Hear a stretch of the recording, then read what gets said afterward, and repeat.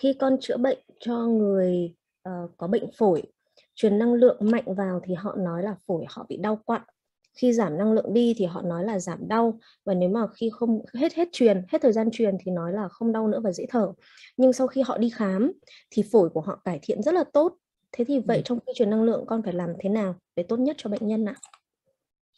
Khi truyền năng lượng, anh chị em phải hiểu rõ cái tần số năng lượng cho nó phù hợp với cái thể xác. Chúng ta không có dùng cái năng lượng để chúng ta ép để đón nhận quá nhiều.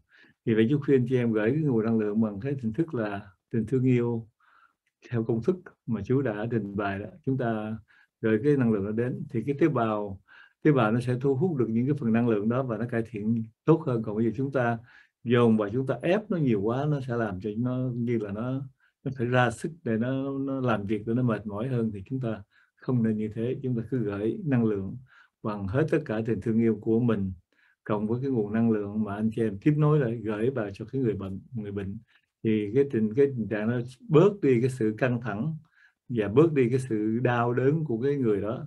Một số anh chị em chú biết là về nhất là xương khớp đó, thì những ngày đầu tiên lấy năng lượng vào thì nó sẽ đau lắm, nhưng mà nó đau rồi nó sẽ giảm liền, chứ không phải là đau dây dưa hoài như vậy. Nó đau 1-2 ngày đầu tiên rồi cường độ đau nó giảm vậy từ từ và anh chị em hết bệnh hết đau. Dạ, con xin phép được phiên dịch cái đó. Okay, so the first question that I have here for our Q&A session again after a long time.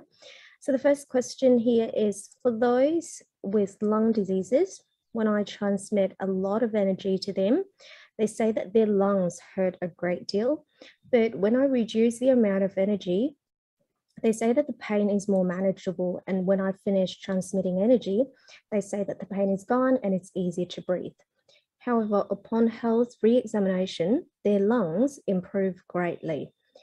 So they come back with really good results. In this case, how should I transmit energy to best support the patient?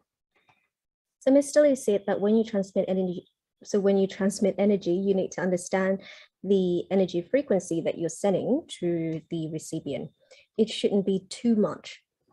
So when you transmit energy, it is best that you transmit with love, with lots of love, and follow the formulas that has been given to you closely. And in that way, the cells of the recipient will be able to attract and receive that energy much better. It's not necessarily good to force energy in to the recipient. Send the energy to them with love, follow the formulas.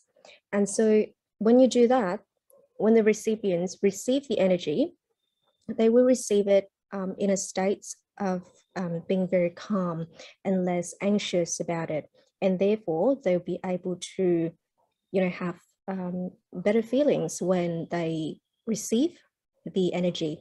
However, we also know that there has been many cases where a lot of people say, particularly with people with bone and joint condition, that when they first receive energy, it can hurt a great deal. And that shows that the energy and the cells in the body is working. It's working very hard to receive that energy for repayment. But then after a while, that level of pain reduces, and as it reduces, their condition improves and they become healthier. So that is something that we know from a lot of cases that have already presented us with their results.